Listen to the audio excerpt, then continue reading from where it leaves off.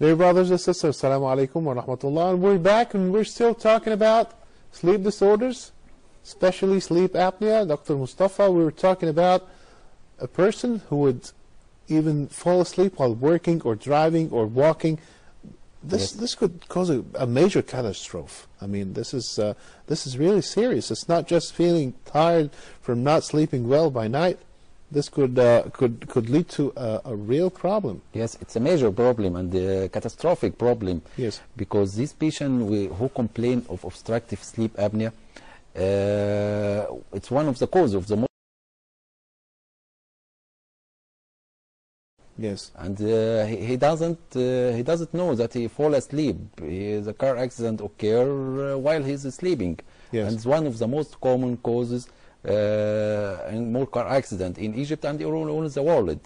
So what other complications that could happen from this sleep apnea problem? As we said before, some sort of hypoxia or decreasing blood oxygenation which occur during sleep causes changes in the blood vessels, especially coronary blood vessels, which are responsible for supplying blood to the heart. Yes. And it's a major cause of cardiac attack. Yeah. You know, it's cardiac attack is more in patient with obstructive sleep apnea because there is pathological change and causes atherosclerosis. Atherosclerosis, stiffness of the wall of the arteries. Yes. In the coronary, and these attacks of coronary may cause deaths. That's true. If it's not treated properly. Exactly. Yes.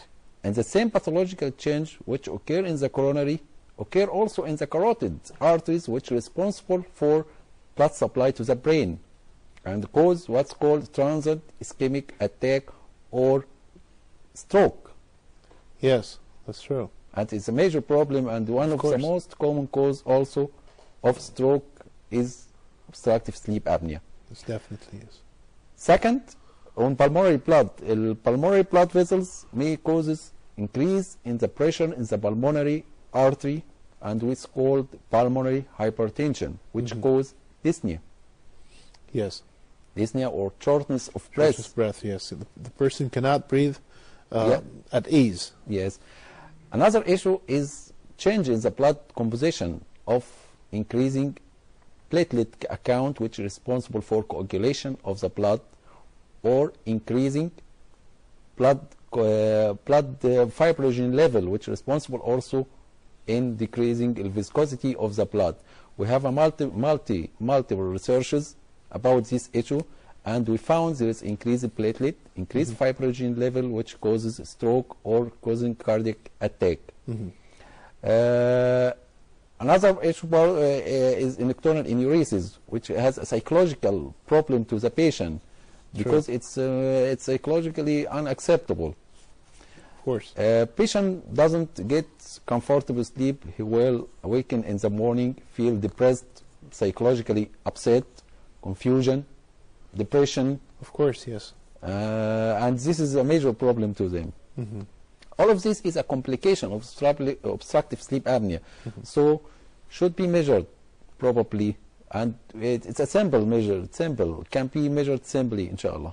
Inshallah. So when somebody comes with treating sleep apnea, is not, or she's not just treating sleep apnea, they're also avoiding even more or major complications and problems that they would face or might face if they don't treat the sleep apnea. So when you diagnose the sleep apnea, what investigations that you would do to make sure this is the real diagnosis, and to be able to differentiate the causes of the sleep apnea?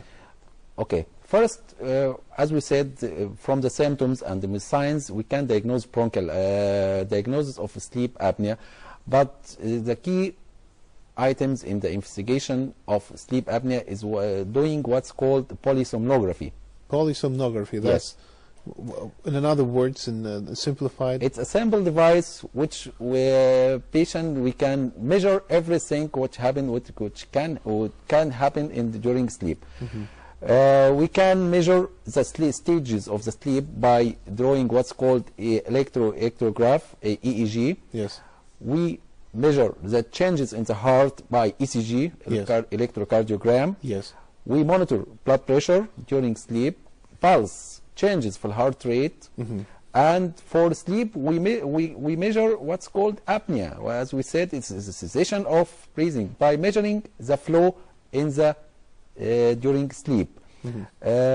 Also, we measure the movement of the muscles, and you can measure also a lot of things. Yes. The most important oxygen desaturation, we measure the oxygen level. Yes. And we can calculate what's happening during oxygen in the blood, if it is severe or it's a mild case of hypoxia or severe hypoxia. All of this, the patient come to us in what's called sleep lab. Yes. We connect them or connect him to the device and sleep in the lab for one night. Yes. And in the morning, we measure all of the record in the computer, analysis of all this data, from which we can diagnose obstructive sleep apnea. So you diagnose the changes, and you also diagnose the cause of the sleep apnea as well. Yes, we can, from this polysomnography, we can differentiate it. It is obstructive sleep apnea secondary to causes of obstruction for upper airway, or it is a central sleep apnea from the brain, and there is no obstruction. Yes. We can differentiate from polysomnography. I'm sure our viewers are very anxious to know how would you treat the sleep apnea. Yes. First instruction, general measurement. Most of these patients with obstructive sleep apnea are obese. That's true. Obese. We measure body mass index by obesity. By definition, it's a body mass index more than 27. First, to tell him, instruct him to decrease her weight by diet therapy or exercise. Yes. Decreasing weight is the main line of treatment. Second is surgical correction if there is a cause for obstruction, if there is division of the nasal septum, or if there is hypertrophy of the tonsil or adenoid. We refer him to ENT consultant for surgical correction, and we are using laser for treatment of the hypertrophy of the soft palate. And it could be a small surgery that can spare a big problem, or a series of big problems. From a big problem and more complication, protect from more complication. Yes, what else? After general treatment, the main line of treatment of obstructive sleep apnea device. Also, we give him a device what's called CPAP, and I have a small video here. We can see how CPAP can act. As you see in the video,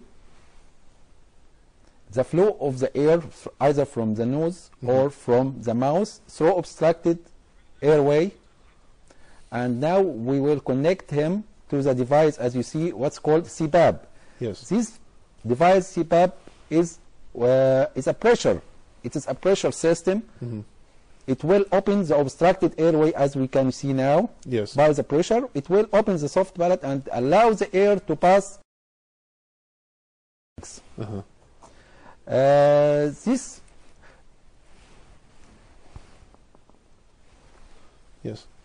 CPAP is, we have two types of CPAP. Either it's connected to the nose, it's called nasal CPAP, or mouth, or through mouth DPAP. We determine the pressure which needed to open the upper airway during this split night. Patient come during the night. Yes. We diagnose bronchial diagnosis of obstructive sleep apnea and adjust the pressure which opens the upper airway. Yes. As we see, there it goes. There will be this obstructed airway now, and we'll connect him to the device again. We determine the pressure which opens the airway during night by connecting him while during sleep. Simply, the air now is passing. Okay. This device, another type of pressure which allow breathing, it's called BiPAP. Give him breathing during inspiratory and during expiratory. With decreasing the weight, the problem will be solved, inshallah. So this machine would stay with the patient for how long? As long as he complain of sleep apnea, he will relax for the machine and he will accommodate for that, because he will get his comfortable sleep. He will love it. But sleeping with a machine is Yes, sort of a... in the beginning. Yeah. In the beginning, it's a difficult process to have a machine on your nose while during sleep. But if you after complaining of fatigue or complaining of symptoms of sleep apnea, but after using this machine, he will ask to continue with this machine, comfortable sleep. Yes, he'll Which be is the main waking issue. up more fresh and much happier than he used to be. And of course, his partner or the family would have less noise.